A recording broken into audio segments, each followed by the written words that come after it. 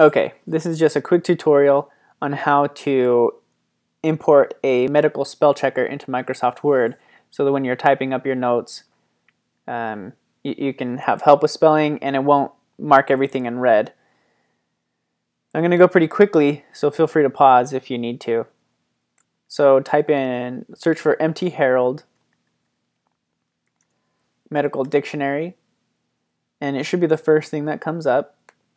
So once you choose that, you can see the download button right here, and he's essentially compiled a long list of medical terms that you can then import into Microsoft Word. It's a zipped file, so when you open it up you may have to unzip it, but I just like to show you what this is. So like I said, it's just a long list of medical terms, and you can see if I slow down for a second that a bunch of them are underlined in red, so my computer's recognizing those as misspelled.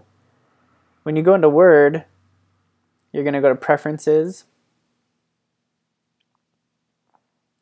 and choose Spelling and Grammar, and then it'll allow you right here, if you choose Dictionaries, you can add a new dictionary basically.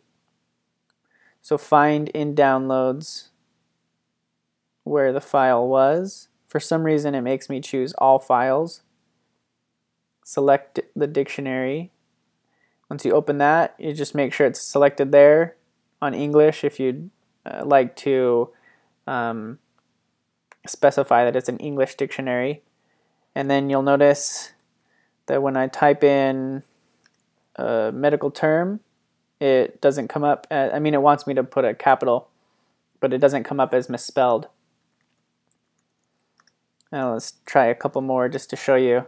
So you can see obviously that it's using that and recognizing those as correctly spelled. So hopefully that's helpful, or if you have any other tips or hints that are helpful, feel free to leave them in the comments, because I'd be interested to hear them. So